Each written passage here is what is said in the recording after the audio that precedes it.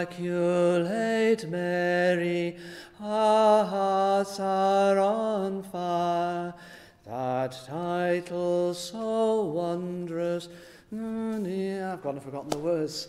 Ave, Ave, Ave Maria, Ave, Ave, Ave Maria.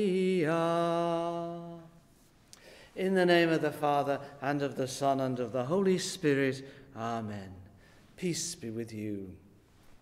Brothers and sisters, you're very welcome to our Mass this afternoon, our opening Mass of our Lord's Virtual Pilgrimage.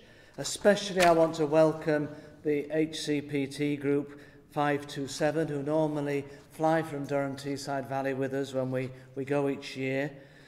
Members of the Archdiocese of Birmingham pilgrimage, with whom we meet up every single year.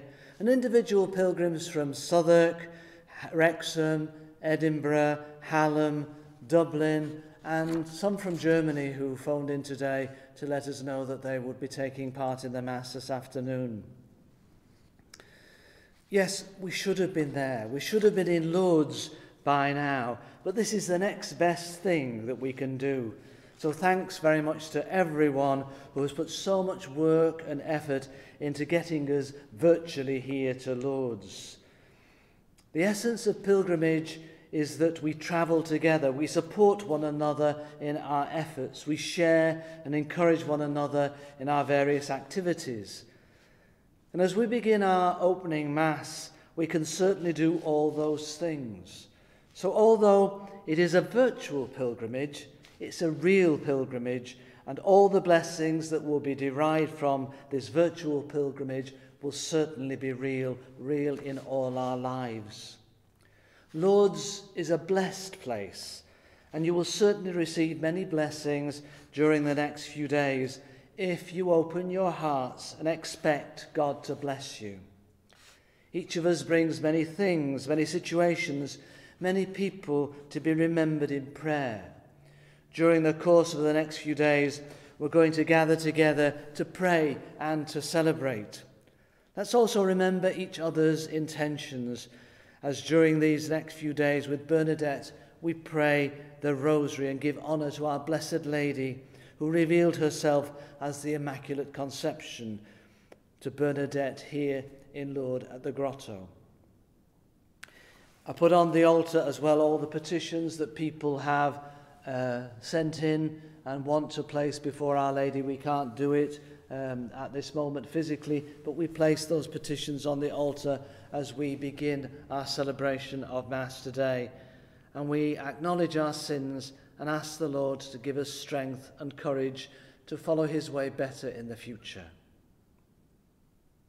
Lord Jesus, born of a humble mother, you know the stuff of which we are made. Lord, have mercy.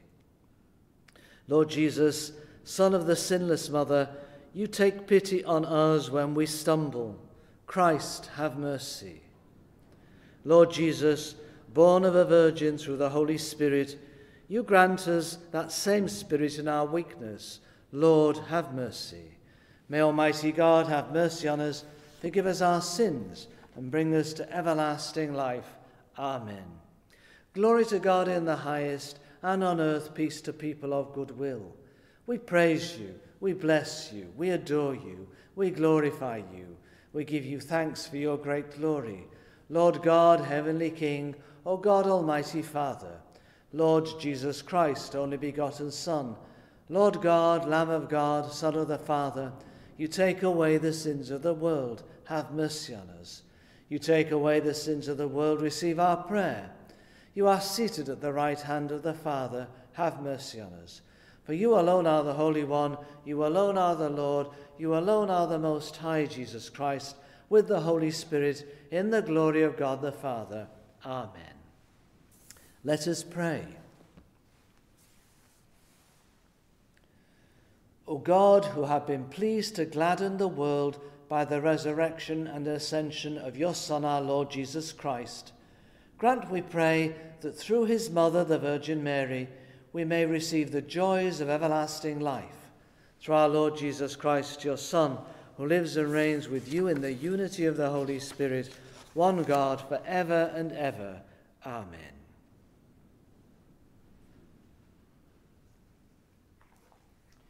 Our first reading is taken from the Acts of the Apostles.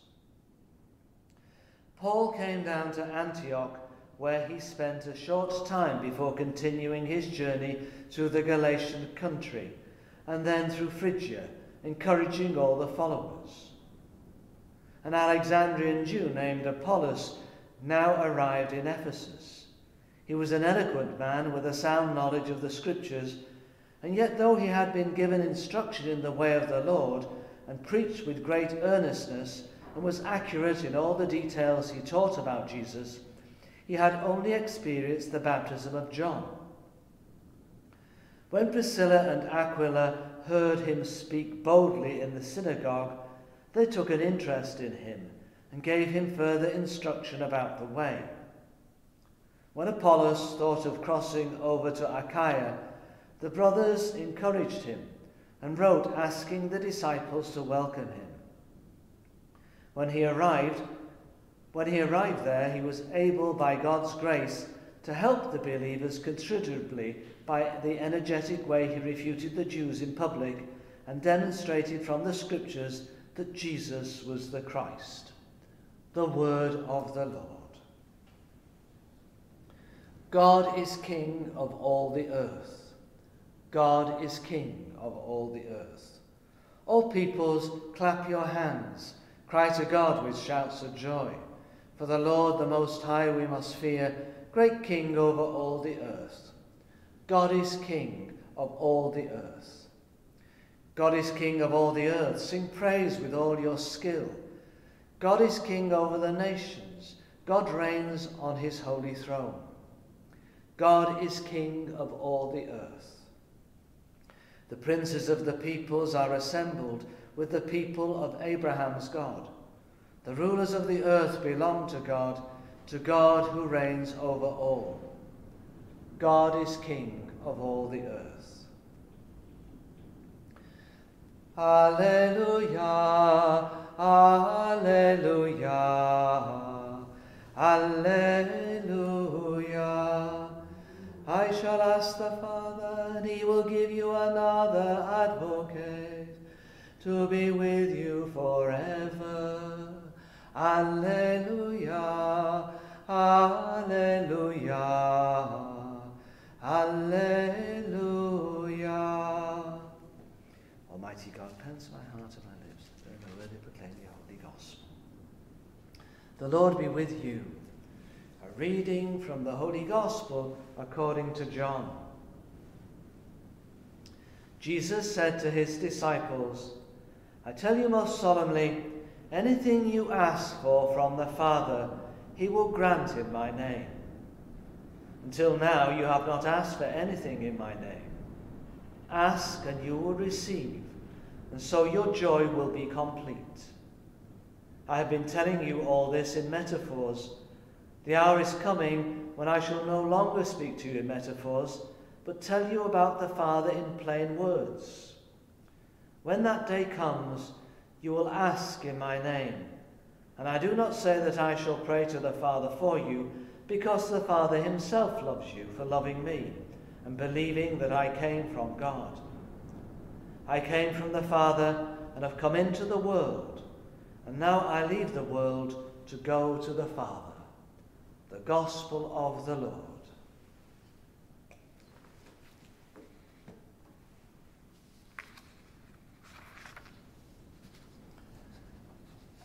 This year will be definitely a year to remember, not just for us who've experienced the onslaught of coronavirus and lockdown, but for generations to come.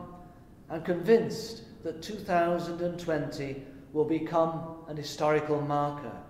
People will see history in terms of what happened before 2020 and what happens after. Things will change. Things have changed already, and they will probably never ever be the same again. All of us will have suffered a lot of stress and anxiety, fear and worry over the last few weeks and months. We might even have had the virus ourselves or been close to someone who was struck down by it. At the same time, there have been many blessings and grace-filled experience for each of us. Now is a time to place our worries and concerns before the Lord through the intercession and mediation of Mary, our Mother. Now is the time to count our blessings and give thanks to the Lord through the prayers of Mary. However we have arrived at this point in our lives and through our recent experiences, let's just stop, pause and reflect, knowing that we are close to the Lord as we gather together on pilgrimage, and knowing that we're being looked after and cherished by our Blessed Mother. Before Jesus sent his disciples out to preach the message of good news and tell people of the kingdom of God, which was being established, they spent time with him. We're told that they spent 3 years travelling round with him, walking with him, eating with him, sharing his company, praying with him, and listening to his teaching. They were close to Jesus. They truly met Jesus and learned from him at every possible level. Because they knew Jesus, because they had encountered Jesus, because they had met him, they were able to go out and bear witness to him. When Our Lady appeared to Bernadette, the meetings were characterized by a quiet, simple encounter of 2 young women. When asked how old the lady was, Bernadette replied that she was about the same age as herself. The 2 women were present to one another in a prayerful, welcoming silence. Mary continued to ask Bernadette to come to the grotto for a fortnight. Over this period of time, it is as if Mary begins to instruct Bernadette in the mysteries of Christ's life, using the spiritual aid of the Rosary. Like the apostles, Bernadette had to spend time with Mary, come close to Mary, and learn from her at every possible level. That way, she was entrusted with the message Mary had to come to give. That way, Mary could share with Bernadette her own experiences of the mystery of Christ's life, death, and resurrection. As we gather together on our virtual pilgrimage, it's important for us to open ourselves to the possibility of a real meeting with Jesus through Mary and the example of Bernadette. We need a spirit of quiet, simple encounter. We need to come before the Lord in prayerful, welcoming silence. We can be absolutely sure that Mary will do all she can to help us to experience again the mysteries of Christ's life, death, and resurrection.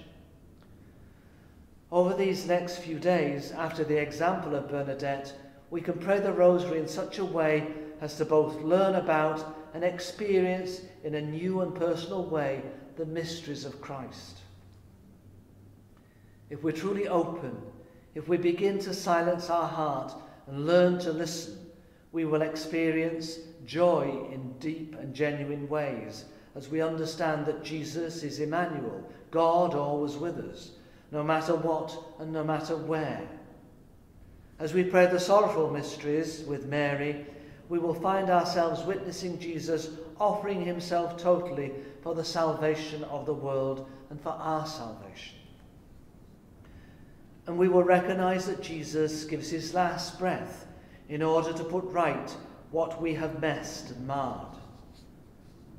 We will stand with Mary at the foot of the cross, and with Bernadette we will understand how much we are in need of humility and purification. Through the power of Jesus' resurrection and ascension, we know that we have been set free and called to live his life by the power of his Spirit, who has been poured into our hearts. Mary was there waiting and praying with the apostles and other disciples as the Holy Spirit came down upon them. She was there as the church was born. As we contemplate her assumption and crowning as Queen of Heaven, we are filled with real and blessed hope. With Bernadette's courageous example, we will also recognize that we have to build the church, which is the body of Christ, and we are the living stones. We are the temples of the Holy Spirit. As we pray the mysteries of light with Mary, and after the example of Bernadette, we begin to realize that even though our world can be a very dark place, especially at this time, Christ has given us the means of filling our hearts and our lives with his light, and thus transforming us into beacons of light and hope for all to experience. These are going to be a very special few days, I'm absolutely sure. And if we open ourselves to the grace of God, if we dispose our spirit in silent expectation, then we will be given a new and deeper experience of the mysteries of our Lord. The Lord wants to spend time with us, share with us, and teach us. Mary's eager to do all she can to enable this meeting, and Bernadette is showing us the way. So over the next few days on our virtual pilgrimage with Bernadette, we will pause, be silent, reflect, and pray the rosary, allowing the Lord to reveal himself in a deep and awesome and life-changing way to each and every one of us. May we be ready to receive and accept the graces and the blessings that the Lord wants to pour on us through Mary's prayers and Bernadette's intercession.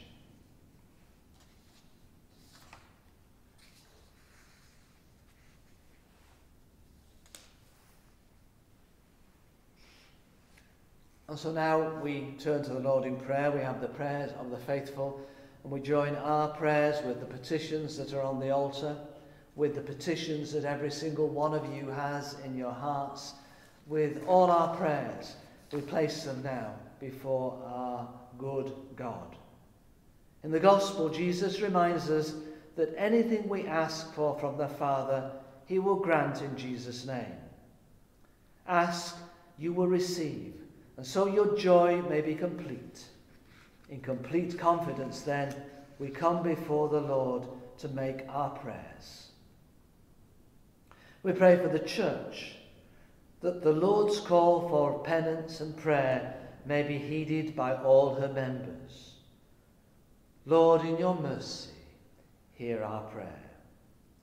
We pray for those who have recourse to the Virgin conceived without sin, that they may experience her motherly care. Lord, in your mercy, hear our prayer. We pray for all pilgrims and organisers of pilgrimages, for the people of the town of Lourdes, that they may all know the healing grace of Christ. Lord, in your mercy, hear our prayer. We pray for ourselves and our world under the threat of the coronavirus pandemic, that the Almighty and merciful Lord look with compassion on our afflictions, and so lighten our burden and confirm our faith, that we may always trust without hesitation in his providential love. Lord, in your mercy, hear our prayers. We pray for the sick throughout the world, that they may receive healing and come to fullness of life and inner peace. Lord, in your mercy, hear our prayers. We pray for all those who have died since our last pilgrimage to Lourdes, and all the dead, that through the prayers of our Blessed Lady of Lourdes and St. Bernadette, they may swiftly reach their heavenly home. Lord, in your mercy, hear our prayer.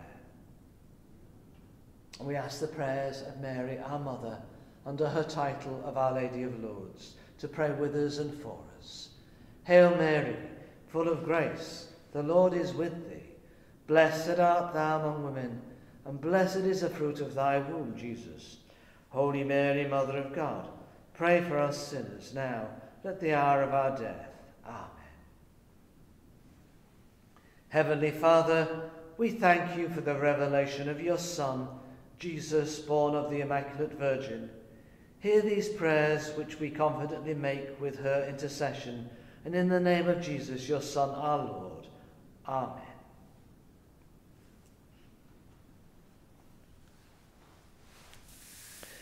At this point in our opening Mass, we would normally have brought the petitions to the altar, and we would normally have brought a lighted candle, which will be left burning before the altar during the course of the Mass, and at the end of the Mass would be taken down to the grotto.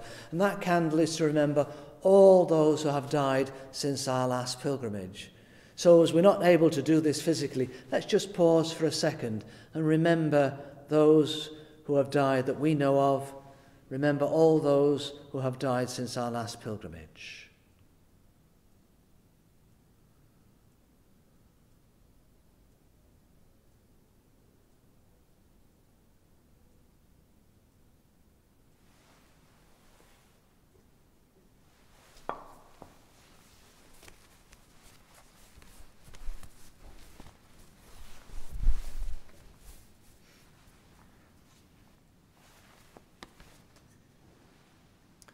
Blessed are you, Lord God of all creation, for through your goodness we have received the bread we offer you, fruit of the earth and work of human hands.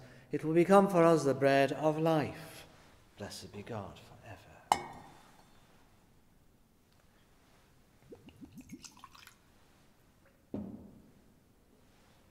By the mystery of this water and this wine, we come to share in the divinity of Christ. I humble myself to share in our humanity. Blessed are you, Lord God of all creation, for through your goodness we have received the wine we offer you, fruit of the vine and work of human hands.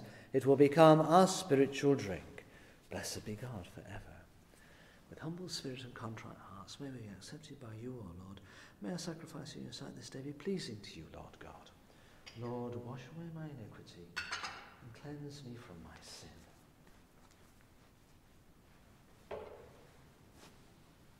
Pray, brothers and sisters, that my sacrifice and yours may be acceptable to God, the Almighty Father.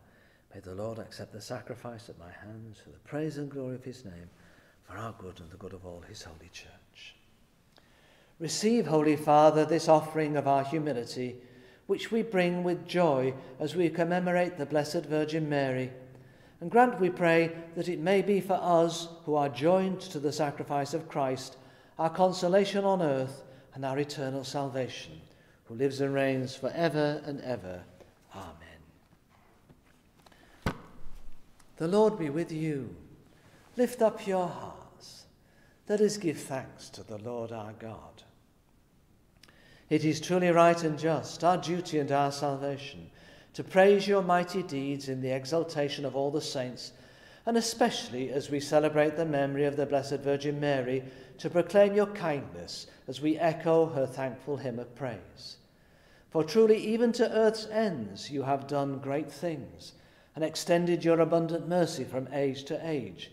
When you looked on the lowliness of your handmaid, you give us, through her, the author of our salvation, your Son, Jesus Christ our Lord. Through him the host of angels adores your majesty, and rejoices in your presence forever. May our voices, we pray, join with theirs in one chorus of exulting praise as we acclaim, Holy, holy, holy Lord God of hosts. Heaven and earth are full of your glory. Hosanna in the highest. Blessed is he who comes in the name of the Lord. Hosanna in the highest. You are indeed holy, O Lord, the fount of all holiness. Make holy, therefore, these gifts, we pray, by sending down your Spirit upon them like the dewfall, so that they may become for us the body and blood of our Lord Jesus Christ.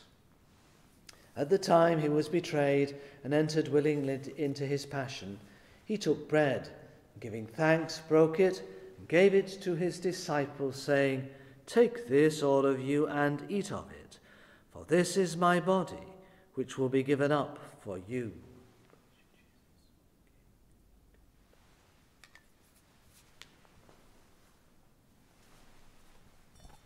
In a similar way, when supper was ended, he took the chalice, and once more giving thanks, he gave it to his disciples, saying, "Take this, all of you, and drink from it, for this is the chalice of my blood, the blood of the new and eternal covenant, which will be poured out for you and for many for the forgiveness of sins.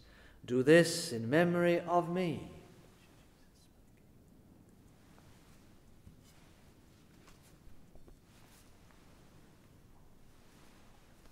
The mystery of faith. We proclaim your death, O Lord, and profess your resurrection until you come again. Therefore, as we celebrate the memorial of his death and resurrection, we offer you, Lord, the bread of life and the chalice of salvation, giving thanks that you have held us worthy to be in your presence and minister to you. Humbly we pray that, partaking of the body and blood of Christ, we may be gathered into one by the Holy Spirit. Remember, Lord, your church spread throughout the world, and bring her to the fullness of charity, together with Francis, our Pope, me, your unworthy servant, and all the clergy. Remember also our brothers and sisters who have fallen asleep in the hope of the resurrection, and all who have died in your mercy. Welcome them into the light of your face. Have mercy on us all, we pray, that with the Blessed Virgin Mary, Mother of God, with blessed Joseph, her spouse, with your blessed apostles and all the saints who have pleased you throughout the ages, we may merit to be co-heirs to eternal life, and may praise and glorify you through your Son, Jesus Christ. Through him and with him and in him, O God, Almighty Father, in the unity of the Holy Spirit, all glory and honour is yours for ever and ever. Amen.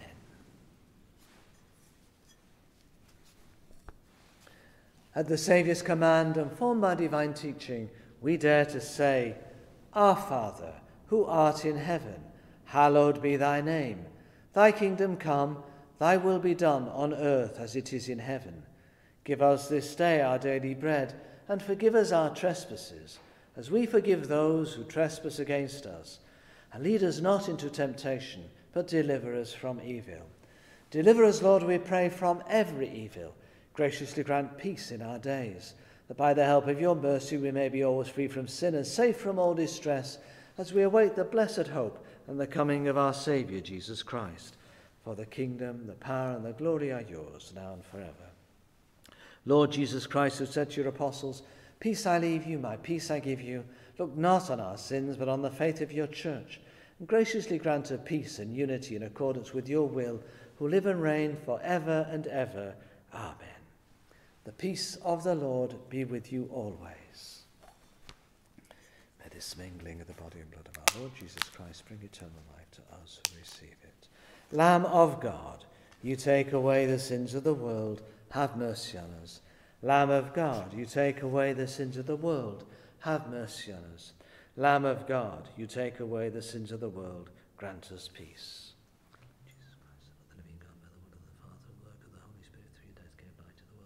Treat me by this, your most holy body and blood, for all my sins and every evil.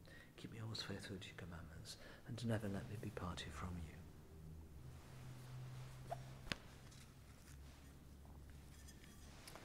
Behold the Lamb of God.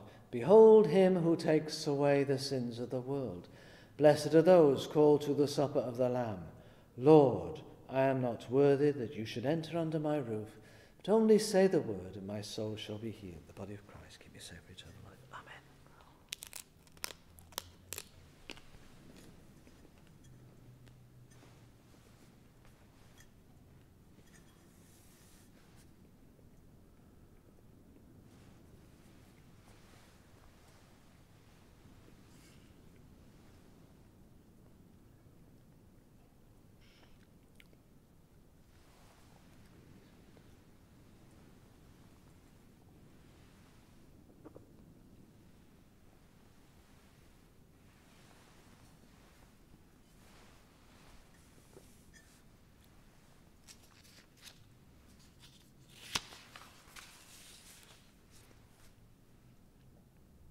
We'll make our spiritual communion.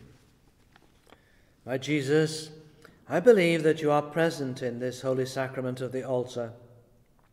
I love you above all things, and I passionately desire to receive you into my soul. Since I cannot now receive you sacramentally, come spiritually into my soul, so that I may unite myself wholly to you now and forever. Amen.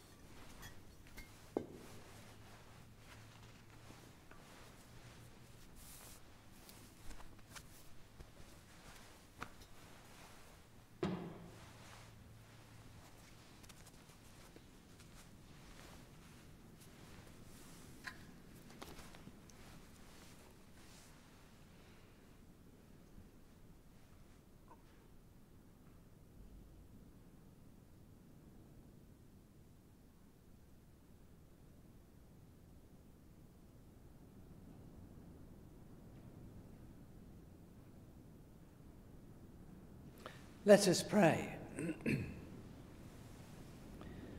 Renewed by this Paschal sacrament, we pray, O Lord, that we who honour the memory of the mother of your Son may show forth in our mortal flesh the life of Jesus, who lives and reigns for ever and ever. Amen. We'll see one another, hopefully during the course of this week, as we come together for our various celebrations, various masses, various ceremonies, the rosary, the torchlight procession. We're going to do as much as we possibly can. And welcome to all our brothers and sisters throughout the diocese and throughout the world who are joining in with our celebrations today and throughout the rest of the week. Let's pray for one another's intentions. Let's keep one another's intentions in our thoughts and in our minds as we pilgrimage through the rest of the week. I'm going to give you a special blessing now. The Lord be with you. Bow down for the blessing. May God, who through the childbearing of the Blessed Virgin Mary willed his great kindness to redeem the human race, be pleased to enrich you with his blessing. Amen. May you, who know always and everywhere the protection of her through whom you have been found worthy to receive the author of life. Amen. May you, who have devoutly gathered on this day, carry away with you the gifts of spiritual joys and heavenly rewards. Amen. And may the blessing of Almighty God, the Father and the Son and the Holy Spirit come down upon you and remain with you forever. Amen. The Mass is ended. Go in the peace of Christ. I don't know whether to chant another hymn at the end just in case I don't remember the words, but let's have a go. And you can sing at home if I get the words wrong.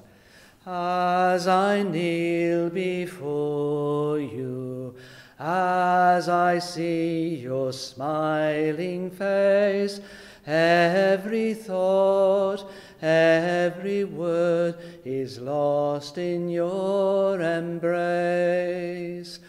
Ave Maria, gratia plena, Dominus tecum, benedicta tu.